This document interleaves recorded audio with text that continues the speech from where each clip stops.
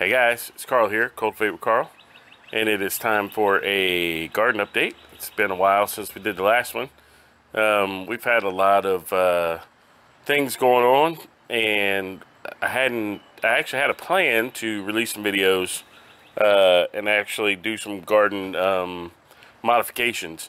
However, there's a big combination of weather, work events, and I ended up with the Fauci flu again. You can't say the C word on YouTube or else you'll get filtered. So I ended up, here I am convalescing and getting ready to go back to work here toward the end of the week. More importantly, for my hobby well-being, I'm going to be able to get out here in the yard and really get caught up because I was starting to let the grass grow and stuff, so I could get some more compost. And then it came down to the key weekend that I was going to be off, and I was like, all right, I'm going to get everything done this weekend. I'm going to bang out the garden, bang out the yard. Boom, sick. So there I was. So it did not work out as planned because I was waiting on a key weekend to do everything, and then nature said, nope. We're gonna let you go to sleep for a while. So I went to I sleep when I get sick. So I'm feeling much better now though, and I've had this in the past, and this one was very different than all the other ones. So whatever, okay, I'm cool. It's just like getting the flu. So I did accomplish some things before since the last video you've seen. I have to go back and review the video because I can't exactly remember what I had planned, but I believe I was tearing down the cucumber bed. But I got the cucumber bed torn down, and I was sourcing some materials for the bottom of the new beds. And that's important because I don't want to fill the beds totally with dirt and stuff like that. So over here, I'm not sure if you can see if it's in the frame, there are four of the metal raised beds. I got one Birdie's and two sets of Vigo beds that I'm going to add in, and then we're going to employ them for the fall garden. So I'm going to take you on the tour here in a minute, but let's just talk about the summer's effect on gardening here in Zone 9A.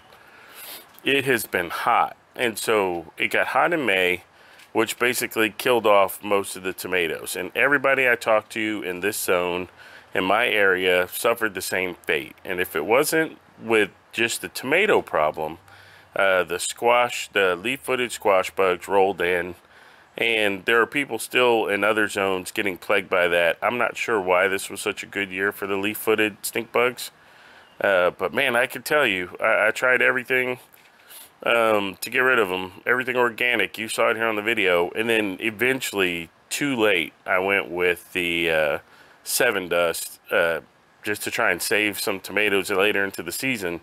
But a combination of the heat and the stink bugs, it just totally kind of nipped and caused me an early tomato season. Now, that's not saying we didn't get some tomatoes. We got a lot of tomatoes, and in fact, I had to resort to giving them away because I couldn't eat them fast enough. But I sure would have enjoyed having some more cherry tomatoes later into the season, right? So right now, I only have 3 beds going. Well, 4 beds, I take that back. So I've got the okra going in the old tomato bed. I've got the pepper bed is booming. Like I'm sitting here looking at the banana peppers, and I'm gonna have to harvest today because there's probably a dozen ready to go. And then in the old carrot bed, I put the new squash and zucchinis that have been under the net the whole time. And so they have not suffered the fate of the squash vine borers, but we're going to take that off today, and we're going to spray them with some BT, and then we're going to add a little dirt to the bottom and hopefully make more roots, which will help us if the squash bug or the vine borer bugs come back. And so hopefully we'll start getting squash and zucchinis once again, and that will be great. So yeah, I think that's it. Don't be shocked when you see the yard. It looks terrible. The grass is at least ankle high. It's dachshund high. And so the Squirrel Defense Force gets to move around covertly But you know, that's good. That's okay. I planned on having some grass in my mulch. Two of the mulch piles have really cooked their way down, and I think they're about ready to use, which is good.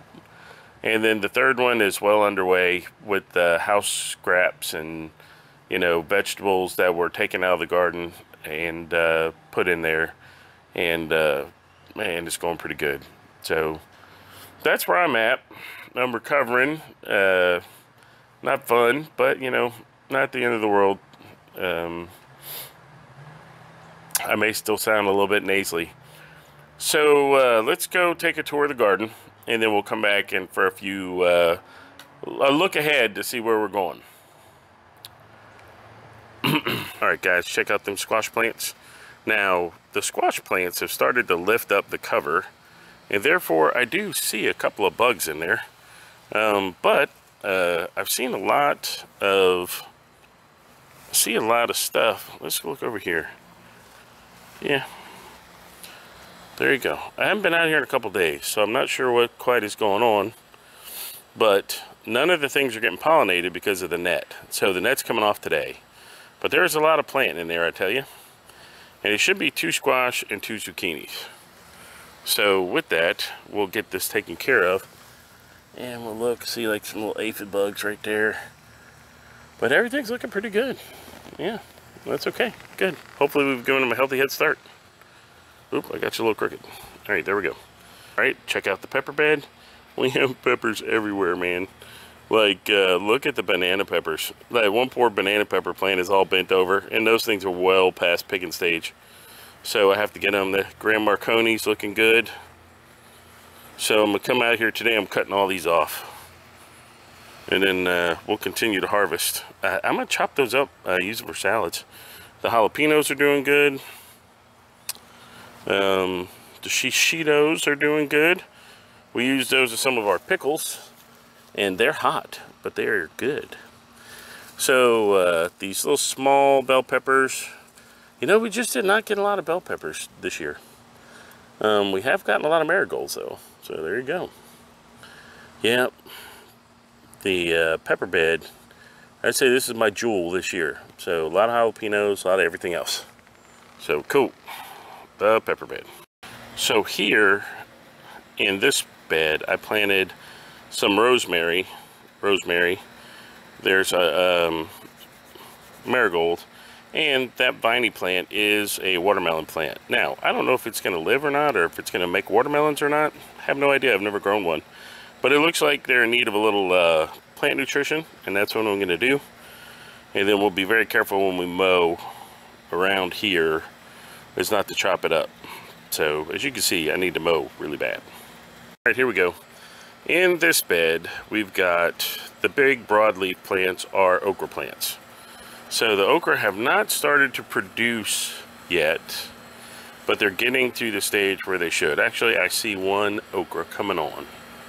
And then the other plants are both basil and zinnias. And the zinnias haven't flowered. Maybe it's too hot. But what they are doing is providing some good shade for the okras.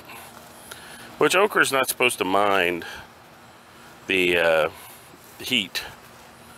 But hopefully we'll get some good okra production to make some pickled okra. So, ooh, something's tearing me up good right there. Look at that. That's got to be a caterpillar. So we'll get out here with some BT and we'll knock it out. And I'm going to flip you around, and then over here we've got the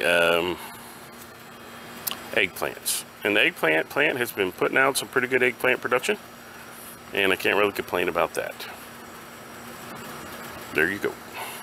Okay, guys. There you go. That was the quick tour. And when I mean quick, heck, it's 3 beds and a little bitty plant in a pot. So where are we going from here? Well, just like I had planned before, we're going to do the lessons learned video. And so what I'm doing now is I'm going back through my videos to refresh myself of all the lessons learned from the spring season. And we are going to apply those to the fall season. So one of my lessons learned from the spring season is not to overpack the beds. So what I'm going to do for the fall is I am going to plant a pretty good amount of stuff, with the understanding that I'll probably have to learn how to can it or share it with neighbors and stuff. That's okay too. And I'm again trying different varieties, some of which I may not necessarily eat, but that's okay. So I want to learn and push the limits and see what I can grow here in these beds.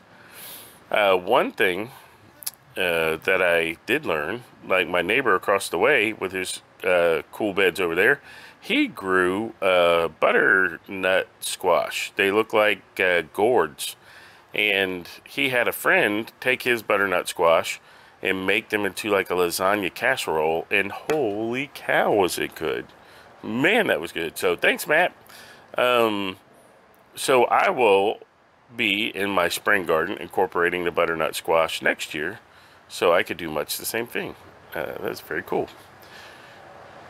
As far as what we're going to plant come spring, I'm already prepping my potatoes.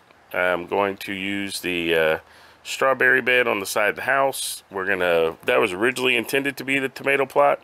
We're gonna spice that soil up with some compost, and we're gonna break it up and make it a little bit loose. And then we're going to plant potatoes over there from the seed potatoes we had from the failed bed this year. And then we're gonna do, lettuces and broccolis and, cool season stuff. We're gonna relaunch some tomatoes because I'm gonna do determinate tomatoes. I did not get any tomato canning done this year, and that's what I wanted. So I wanted to get some stuff in the cans, in my jars, which is kind of like a parallel hobby to gardening, because you have to learn how to do something with all that produce. Once you start making produce, and you can't eat it all before it goes bad, so you got to learn either that you're gonna have to give it away, not grow so much, or you're gonna have to learn how to can and preserve it, freeze dry, dehydrate, whatever the case may be. So I got a lot of work ahead of me, which starts probably in the morning with getting rid of all this grass and so I'm gonna spend the day picking up. I'll probably have to go take a nap, but I'll spend the day picking up and getting things ready to mow tomorrow, and then we'll come back and I'll do an update. We'll get back on the Monday update schedule again, because really in the last month with the heat and the rain, there's not been a lot to update you guys on at all. So we haven't been missing out. I had intended to fill that space with the help videos, but it didn't work out that way. That's okay. We're gonna push and we're gonna get those out, and we're gonna get the garden going for the spring. This is the middle of July, and so I plan on putting the spring garden in, or the fall garden in. I'm sorry, I keep saying spring. I plan on getting the fall garden in this time next month. So right in the hottest part of August in Mississippi, we're going to be planting our fall garden with the projection of harvesting late October, November, which should be good prime time for those type of plants. Now, let's just hope there's no subtropical events, and we'll all be good.